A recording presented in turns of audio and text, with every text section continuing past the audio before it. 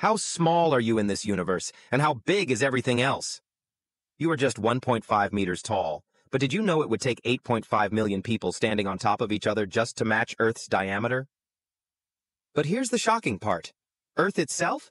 Just a tiny dot in space. Our sun? So big you could fit 1,000,000 Earths inside. But guess what?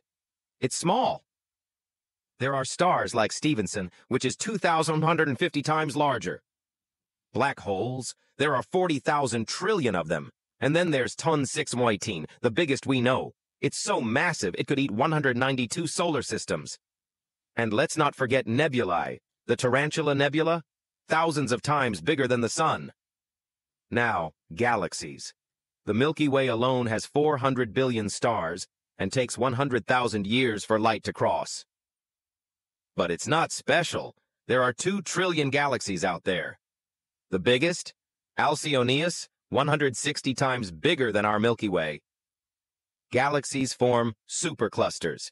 The Inosto supercluster is so huge, it weighs as much as 26,000 trillion suns. And guess what? There are 10 million superclusters in the universe.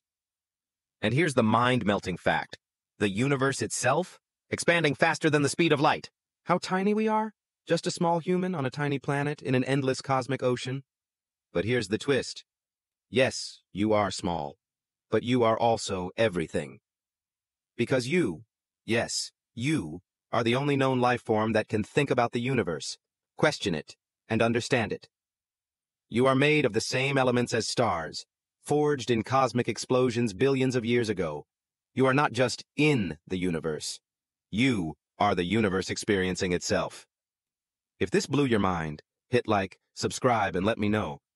Does knowing how small you are make you feel scared or inspired? Because in this vast universe, you exist, and that alone is incredible.